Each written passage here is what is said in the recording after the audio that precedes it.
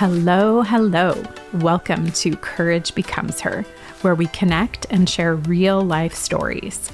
I'll talk with women whom I love and I'm inspired by, women who are experiencing life just like you and me. I'm excited for us to gather together and cultivate confidence, courage, and joy in life and work. Hello, friends. Welcome to Courage Becomes Her. Today we are back with another bonus episode in our summer read series with author Shauna Pilgreen. So Shauna, along with her husband Ben, co-leads Epic Church, a multi-ethnic congregation in the heart of San Francisco. She serves on the teaching team at Epic and also as a network director for Alpha USA. I've linked Alpha in the show notes for those of you who might not be familiar with it. It's an international organization that does courses on conversing in faith and life and God. So you can check that out. Shauna also writes for Everyday Evangelists on her blog and her website, which are also linked in the show notes. And please do take the time to connect with her on Instagram and Facebook that are also in the show notes. She's also a busy mom of 4 kiddos. So today in the conversation with Shauna, we're talking about her new book, Translating Jesus: How to Share Your Faith in Language Today's Culture Can Understand. I am just so grateful for Shauna and her courage to write this book and to help each and every one of us grow in how it is that we talk about our faith in Jesus. So Shauna shares how to share the love and the goodness of Jesus with others. And in this conversation, we talk about doing so by noticing people, being curious, paying attention, being humble, listening well, getting out of our comfort zones, sharing our stories, and praying. And we unpack quite a number of those. And it's just really helpful, insightful, and just a really good conversation. She also talks about how all people are significant and loved by Jesus, and that though there might be some people who don't want Jesus in their life, more people do than we may realize. So I'm excited to share today's conversation with Shauna Pilgreen about her new book, Translating Jesus. Shauna, thank you so much for joining me today. I'm delighted to have you with me for this bonus episode of Courage Becomes Her to talk about your book in just a couple minutes. It is so fun to be here with you, Laurel. Thanks for having me. Thank you. Thank you. Thank you. Well, let's get to know you a little bit before we talk about your book. So first and foremost, where is home, and tell us a little bit about home life? Sure. So I get to call San Francisco home. My husband and I, Ben, and our 4 kids have called this place home for 13 years now. We moved here to start a church. We meet downtown in our city. And yes, we have raised 4 kids here. So home life is busy. Yes. And that is very courageous for sure. So I love that. All right. What has filled your cup in the last day or so? I have the privilege of being a part of Alpha. That's a global thing, but I am a part of the Alpha USA team. And just recently, I got to spend some time with our team as we prayed and really just prayed over our country, prayed over churches and all that God is doing here in America. So that filled my cup. Yeah, I can see that. That would have been a pretty special time indeed. So, so good. And I'll link in the show notes to Alpha for those of the Courage Becomes Her listeners who might not be familiar with an incredible organization and the work you all are doing. So thank you for that. All right. What is a current obsession of yours? Any genre? I love this question. I think the top of my head, This will date me, but there was a TV series called Lost. Yeah. Okay. Uh-huh. I Yep. remember watching it. Ben and I would watch it when our youngest was born, and you're up in the middle of the night with those feedings. And we just recently remembered that series. And so when we have time, we will watch an episode of that. Rewatch. Wow. My other current obsession is I love getting my nails painted. Yep. And I Mhm. love the names that come on the OPI colors. Yes. And sometimes I will put one back because I'm like, oh, the name of the color doesn't resonate with me. But I recently got my nails painted with Red Vival in the City. Oh, I love it. That's This perfect. is good. That is Revival in very, the City. very, very fitting. Oh, so good. A Good. I'll little have to look for that obsessed. color. Yeah. Yeah, so good. All right, last question. What is a book that has transformed your life? I just recently read a book called The Watchmaker's Daughter. I cannot Hmm. recall the author's name. However, he is known for writing some World War II books. But this was the story of Corrie Ten Boom. Yeah. And I'm familiar with her story. I know when I was younger, I read The Hiding Place, but this was a beautiful, hard to read of her story. But what I love that he did is he brought in Dietrich Bonhoeffer, Audrey Hmm. Hepburn, and Anne Frank. He involved even some of their parts of their story when there was overlap. And Wow. when you think of courage, when Hmm. I think of courage, she's one of those that top the list for me. Yeah. Yeah. Yeah. So being new to Courage Becomes Her, you won't know this, but that I asked that question of all of our guests in our regular episodes, and 5 of our guests have all named The Hiding Place as the book that has transformed their life. And Really? it's just so fascinating to know how transformative it has been for so many women. So Wow. just hearing her story, yeah, it's absolutely incredible. Hmm. Well, thank you. Yeah. Thank you for letting us get to know you a little bit. So, we're talking today about your new book, Translating Jesus: How to Share Your Faith in Language Today's Culture Can Understand, which I just love that so much. So, I think just to kind of kick us off, as I was thinking, reading through your book, the number one thought that occurred to me is Tim Keller, one of my favorite pastors and authors, talks about how when we're passionate about something, that we will talk about it. That if we love a podcast, a restaurant, a movie, whatever it is, that we will say something. And he talks about the same being true for ideologies and philosophies, which I know you believe as well. And one of the things that you say in the book is that we want our friends to experience the goodness of Jesus, just like we've experienced it.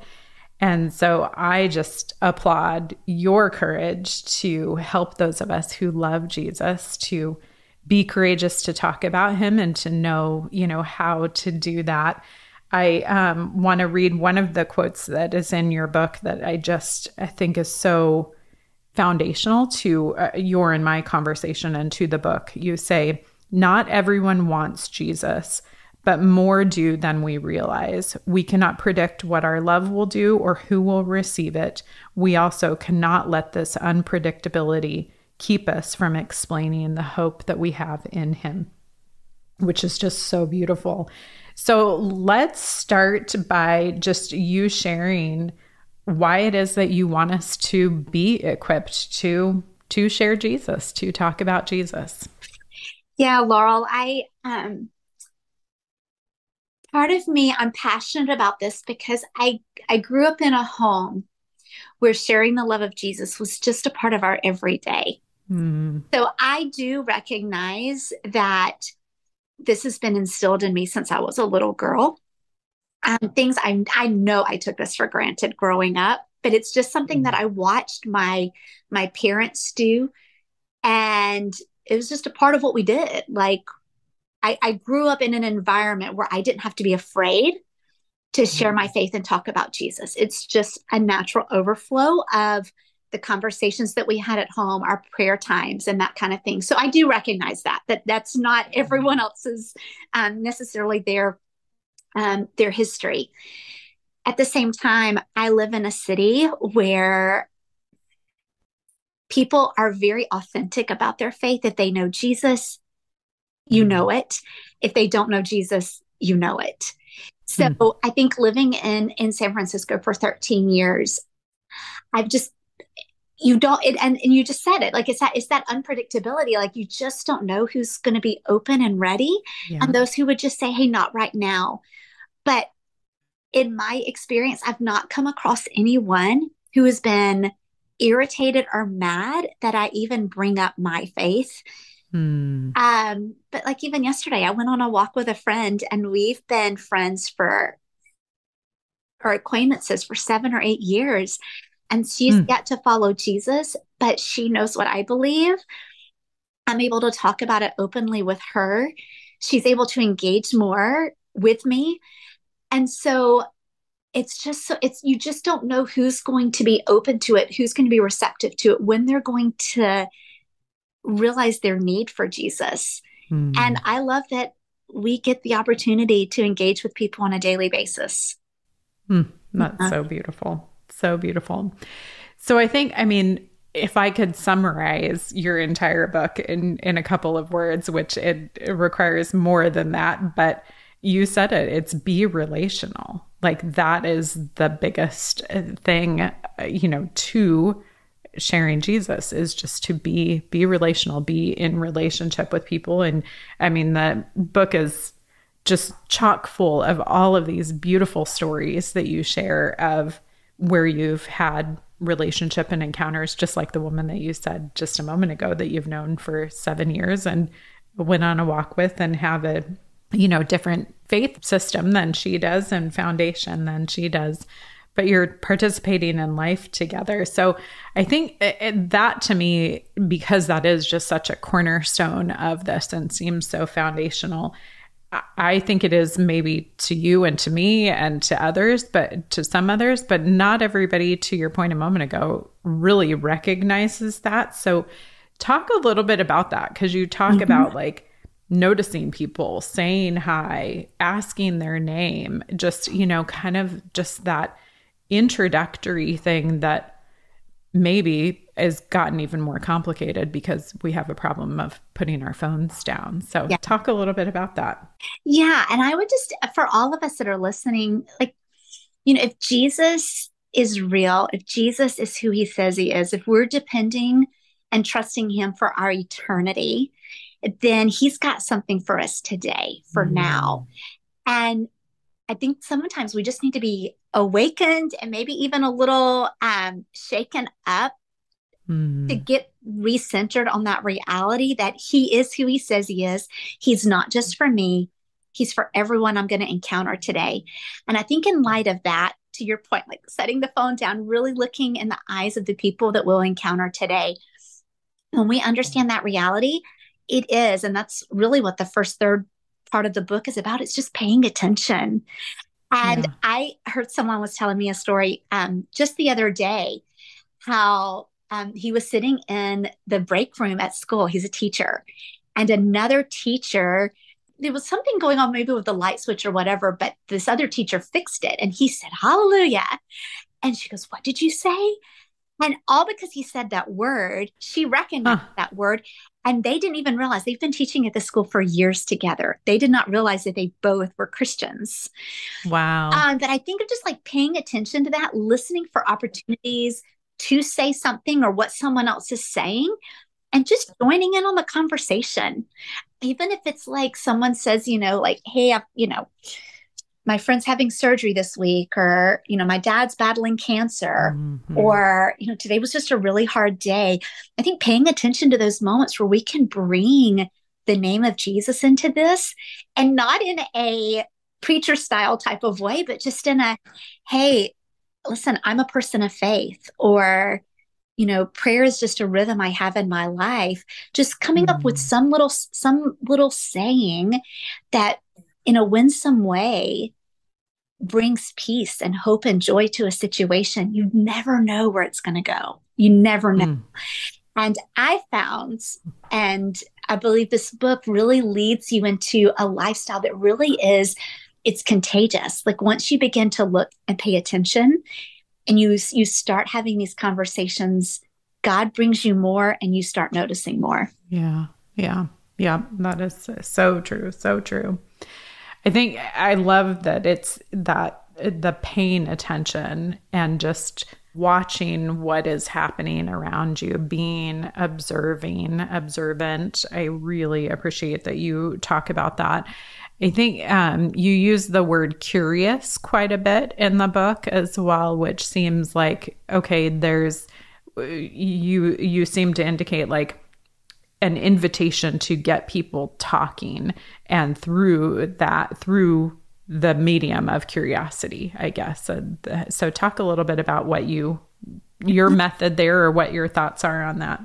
Yeah, I think, in the Christian world, I think maybe we look at culture and we feel like culture is curious. That's why they, 1 minute they're into this, the next minute they're into that.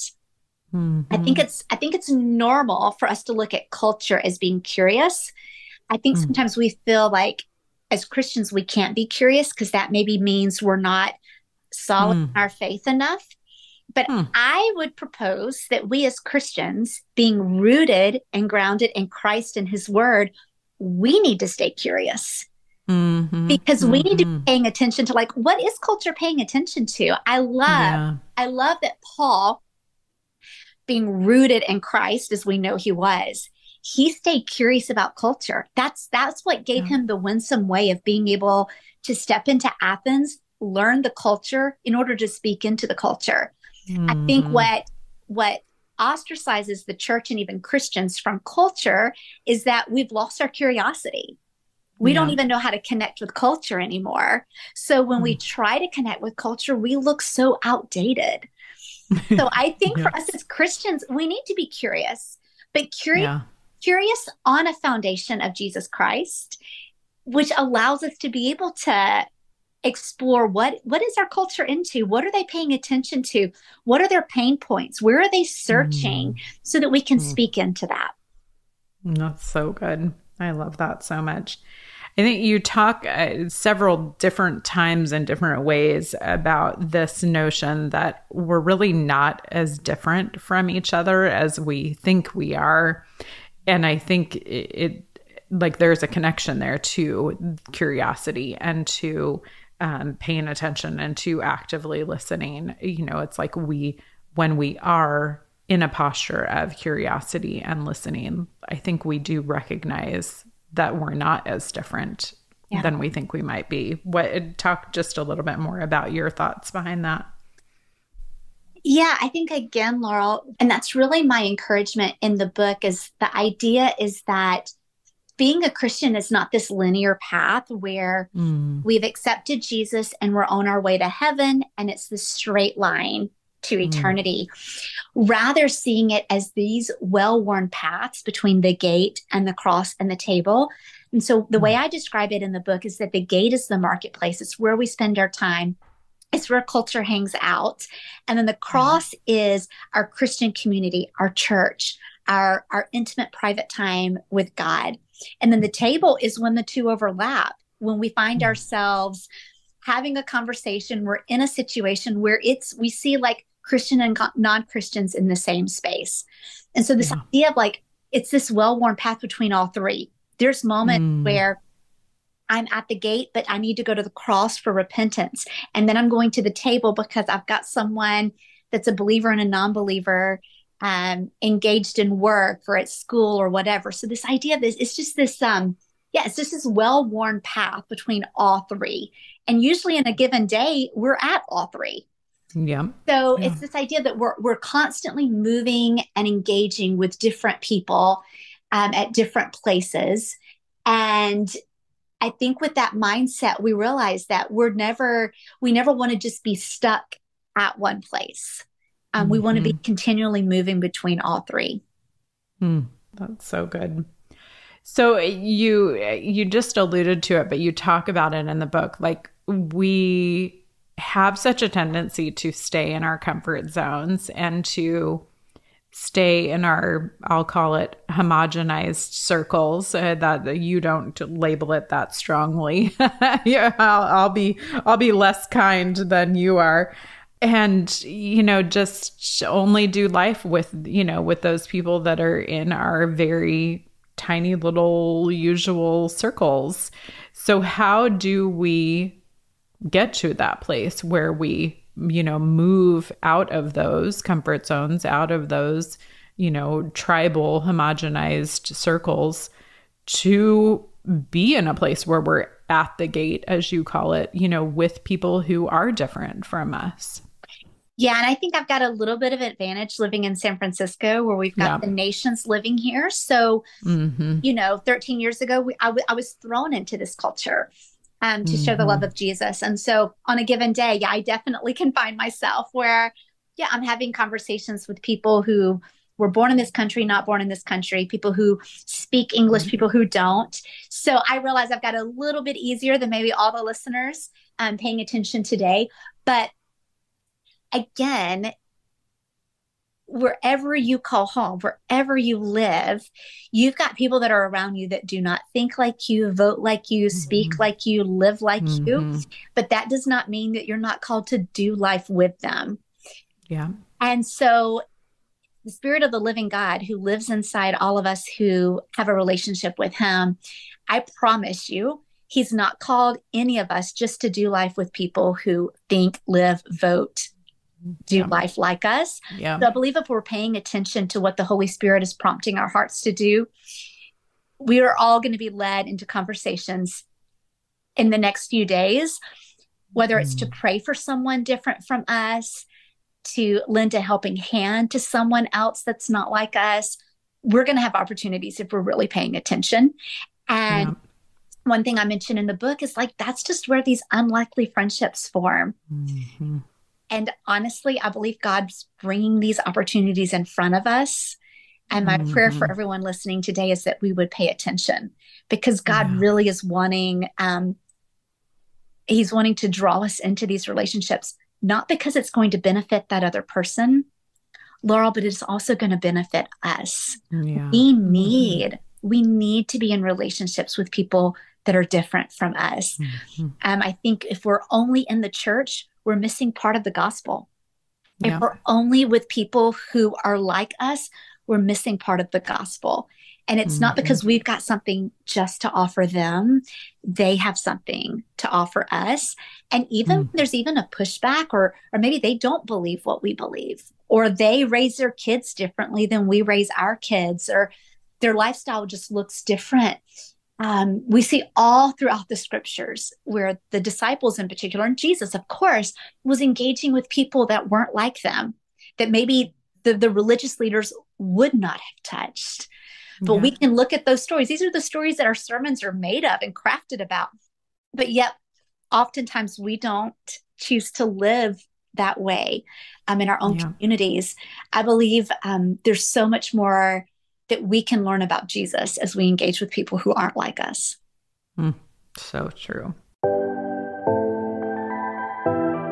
Hello, friends. Just popping in super quick. Okay, Revell Baker Books is offering 2 copies of Shauna's book, Translating Jesus, to the listeners of Courage Becomes Her.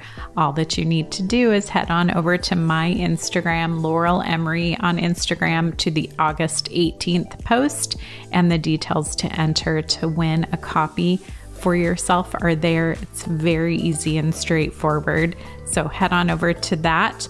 And can I ask that you please leave a rating and a review of Courage Becomes Her on whatever podcast platform that you are using. Just click that 5-star button, and where it says to enter a review, just put a sentence or 2 of what Courage Becomes Her means to you. I would be so grateful for you to do so. Let's get back to the conversation with Shauna. So, I mean, the elephant in the room, if you will, underline that is that requires humility and letting go of judgment, which are two of probably the hardest things in life. Yeah. So, how I know you talk about both of those, all throughout the book. So, how do we do that? Laurel, it's interesting. I have found over the years as I am, as best I can, being rooted and grounded in Christ with my time with Jesus every day, knowing that I need him in me. I need the word of God in me. I need his spirit in me, leading me. What I'm saying like coming out of that, like that is Mm, foundational to the Christian life. And that's really what the whole point of the cross section is about. But mhm. having that in me, I have found over the years that often it is, and I will try to be kind with my words, but oftentimes it's other Christians Yeah. that sometimes I feel judged by because they Mm, see who I'm talking to. mhm, They see who I'm bringing to church. They mm, see, yeah, who I'm open to. And mhm. sometimes I actually feel more judged by other Christians just as Yeah. I engage with people who aren't like me. And I Mm, think sometimes, Laurel, that's probably the hardest part to swallow. mhm, And mhm. at the same time, like I really want to encourage Christians that like we can't get so caught up in just our church and our Christian community that we completely miss out on the people Mm, who are so much like they want to know the love of Jesus. yeah. Yeah. But we have to go to them. So I never want it to be said that I just loved my Christian brothers and sisters. Mhm, I want it to mhm. be said that there was not one person that I engaged with that never saw the love of Jesus in me. And Yeah. so I realize I'm pushing back against some things here with this book. But Mhm, I think it's time for that. I think it's time post pandemic for for me to be okay if I lose some Christian friends in this process, yeah. if it means that my non Christian friends see the love of Jesus in me. Mhm, mhm. Yeah. Gosh.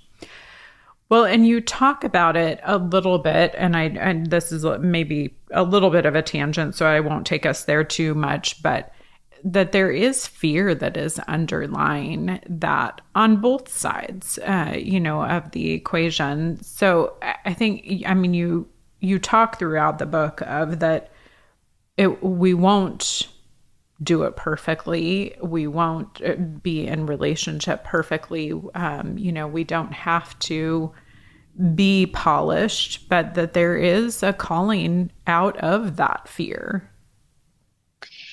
Yeah.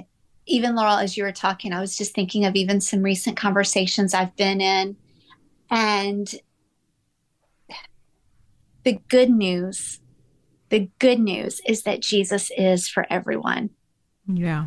And so while there is fear in having the conversation or how this is going to go or what they're going to think of us, and that it gets messy as we engage in these conversations and these friendships, the good news in all of this is that Jesus is for everyone and Hmm. Jesus is love and love covers over everything. So the best news in all of this, and again, I'm thinking of a conversation I was recently in with a mom whose child is struggling with their identity. Hmm. It's like the best thing I can offer you is Jesus because Hmm. Jesus loves you so much and Jesus Yeah. is for you. And again, I'm like, there's nothing better in all the world than to be able to offer Jesus. So even Yeah. if I don't have all the theology and I don't know what this mom is going through personally as she navigates this life with her child, what I do know is that Jesus is for her child Hmm. and Jesus is for her and he is love and he is good and we follow the ways of Jesus. We look at the teachings of Jesus and we want to orient our lives around him. And so Yeah. again, it's like, we might raise our kids differently. Our church Hmm. might look different. But I love that the one thing that we can offer this world is the love of Jesus. Mm-hmm. That's so good. So good. I think tying into that, like you talk about just the significance of every single person and every single individual. You have one of your sentences says, if every human is a unique creation of God, then every moment with every human is significant. And I think that ties so well with what you just said, that if we truly will posture ourselves of looking at this as a unique experience, a significant experience, that we won't take those conversations for granted. We won't take those people for granted, that, every Uber ride, every food delivery person, every barista, that all of those are an opportunity for us to share the love of Jesus. So I love that so much. Yeah, if I can just even just tell you a story. I know a friend of mine was really at rock bottom in her life, and she hopped in a ride share. I'm not sure if it was Lyft or Uber, but she hopped in a ride share and was getting a ride to the airport. And her driver just said, "Hey, do you want to talk, or would you rather just this be a quiet ride?" And she said, "You know what? I would actually appreciate the conversation."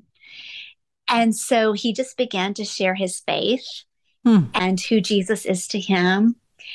And it changed her life. It changed the path of her life. She was at rock bottom. Wow. And she needed to hear about the love of Jesus. What I can tell you about her life is that it's affecting her work relationships. It's affecting the church that she's now a part of. It's affecting her extended family, all because of this one ride share. We never know. We never know. And I'm on the side of things where I'm grateful to God that he said something. That's right. Because I'm seeing a life that's been changed, and how many more people have been touched. And so often we don't get to see the whole story. We don't get to see of what happens because of a conversation at the grocery store, how it affected how that cashier goes home. That's right. And treats her family. We don't get to see it, but we don't also want to miss out on those opportunities. Yeah. Well, and I love too that you talk about in the book, like there can be that opportunity to actually, share our stories, share our faith, but it also could just be a word of encouragement, or, complimenting someone for, something. Like it doesn't have to be, telling our full story. So I really appreciate that. Yeah, because one thing I say in the book is that if the door is open, go in, but if the door is closed, pray. And so when you have opportunity to show love in action, or to be able to share your faith, if the door's open, go in. But if the door is closed, just pray. Pray. Maybe it wasn't received, or they didn't respond. Then just pray, like, God, I pray that you would bless this person today. That's so good. I'm so glad that you brought up prayer, because you definitely do talk all throughout the book of it being a practice that, that we need to have in our lives for multiple reasons. But there are a couple of things that you talked about. You specifically talked about the practice of a prayer walk. So for those who may not know, what is a prayer walk, and why do you call it out as being, a significant practice for us? Yeah. And, there's books out there like Circle Maker and different things where you can you've heard the stories and you see what happens when something is covered in prayer. And my guess is that probably every listener, who've walked with Jesus for a time has probably experienced answered prayer. But what's significant about a prayer walk is that I think a few things. One, as you're walking, you're of course to walk and pray, you're doing it with your eyes open. And I believe that God shows you things, or you sense things in your spirit as you're moving about that you normally wouldn't see if you're driving somewhere. But you're intentional as you prayer walk of what you see and what God might show you. And then I think the second thing to that is I believe that because of your prayer walking, there's things that God unleashes that Mm. we get to partner with him in prayer that maybe we'll see, maybe we won't see. But I Hmm. know just even during the pandemic, we would do prayer walks just right here in our neighborhood. And I can attest, we've seen believers move into our neighborhood. We've seen we've seen a Christian club get started at a high school Mm. that would be within the circumference of this prayer walk. So Wow. you never know, but I think it's a Mm. beautiful part of our Christian journey to walk and pray. That's so good. So good. I love in the book, and I won't read them off, but you give a list of 10 places to pray and what to pray in each of those places. So that's definitely a great list and a worthwhile list to get for sure.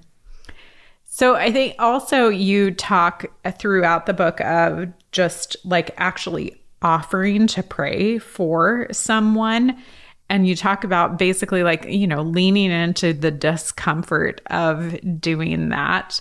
So talk a little bit about that so that we can, get a little bit more comfortable with offering to pray for, whomever it is, the rideshare driver, the, barista, etc. Yes, I think this is just an absolute fun part of being a Christ follower. Hmm. Is that you really, I realize when we read the New Testament, we're seeing Jesus and he's walking and performing these miracles, and the disciples get to be all a part of it. But it says in the Gospels that when he left the Spirit in us, and the Spirit Hmm. is the living God. So when we get to engage with prayer with someone else, we're bringing Jesus into the conversation. So Hmm. sometimes when I feel like I'm just using my own words, I'm just using my own words. But when we pray, we're bringing God into the conversation. And so there's a Hmm. section in the book where I just talk about like being able to pray, even if I'm not engaging with that person in conversation, just engaging with God, like, hey, God, the one that you love is ranting on the street, or the one that you love Hmm. um, is having a hard time managing their classroom, or the one that you love is fighting cancer. Like realizing Hmm. it's like, Jesus, these are your people. I love them, or I'm doing life with them, but Jesus, you love them a whole lot more than I do. Hmm. So I think Hmm. when we get to engage with someone in prayer, it's it takes it very different from just a conversation I could have with this person and hoping that my words would do something. Rather, when we pray with them, we're bringing the Spirit of the living Hmm. God into the conversation. And so I've just learned like my words fall short, but He does not. And I also know from my experience, people love it when you pray for them. Even if they don't Hmm. believe in a God, they want blessing. They want Yeah. to know that their hard situation could potentially be in better hands than their own. And so, yeah, I do share a lot of stories of what it's like just to say, hey, can I pray with you? And the good news is it's nothing that we're doing. We're just basically handing their situation to a God who cares. Mm, I love that.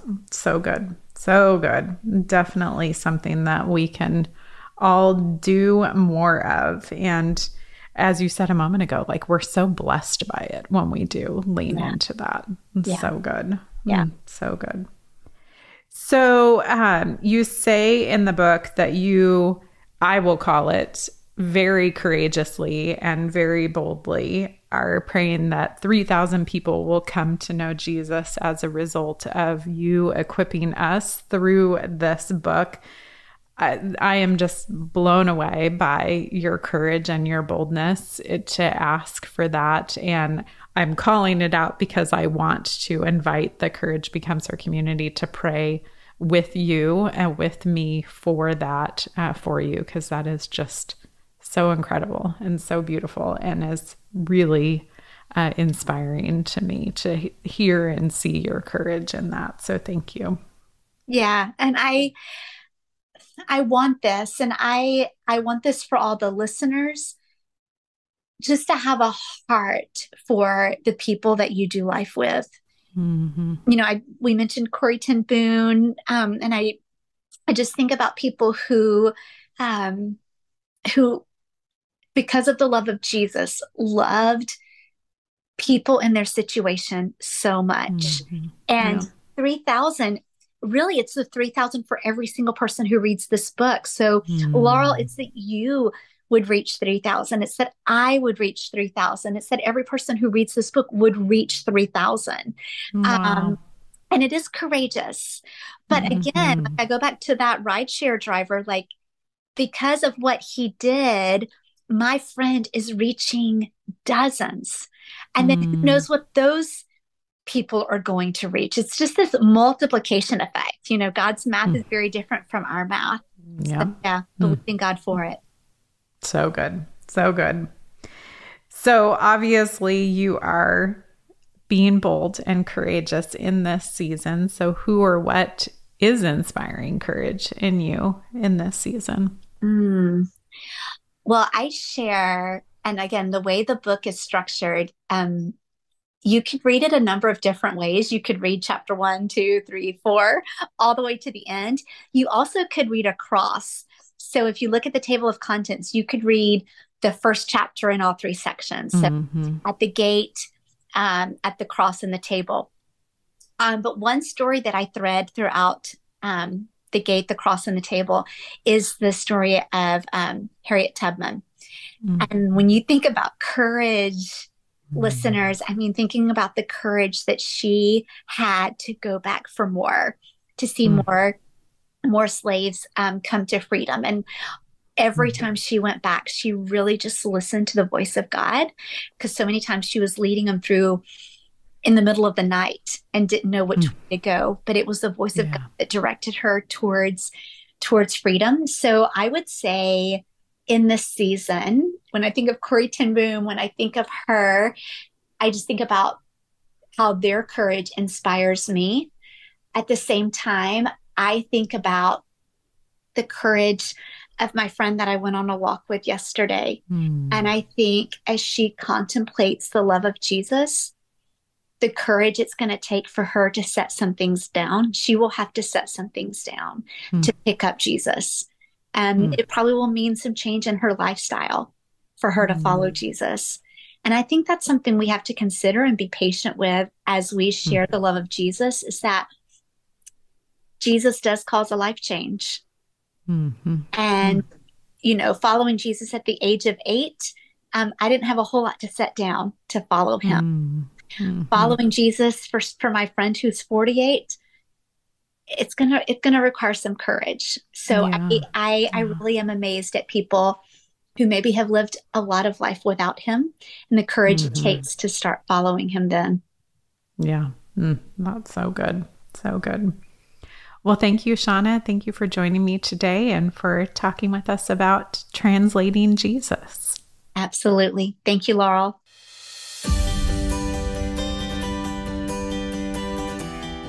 Oh, I hope that this conversation with Shauna was just inspiring to you, as well as helpful to you to just be able to know how to talk about Jesus and to share Jesus. And as Shauna shared, it doesn't have to be this big, monumental, weird, and awkward conversation.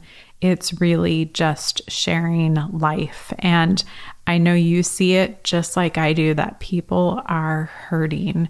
And like I read her quote, not everybody wants Jesus, but more people do than we realize. And so it is just so good for us to be in a space to share the love of Jesus with the people that we encounter every day, in the small ways as well as in the big ways. So thank you so much for listening to this conversation today with Shauna. I love that she and I also got to talk about prayer and the importance of that practice and discipline. If prayer is something that is just kind of awkward to you, or you're not sure how to do it, back on December 20th in episode 15, I actually share my practice and discipline of prayer, kind of the, what does it look like, how I do it. So that might be helpful for you in your own prayer life and prayer journey. So please do get a copy of Shauna's book, Translating Jesus. The link is in the show notes. You can also go to my Instagram for August 18th and enter to win a copy of Translating Jesus through that post on August 18th. So thanks again so much. And please do be praying for Shauna that lives will be changed and impacted as a result of her courage to write Translating Jesus. What an honor to help you to cultivate confidence, courage, and joy in your life and work. Thank you so much for inviting me to journey with you. I look forward to being back with you next week, where we'll hear another story from a woman whom I love and am inspired by and look forward to learning from.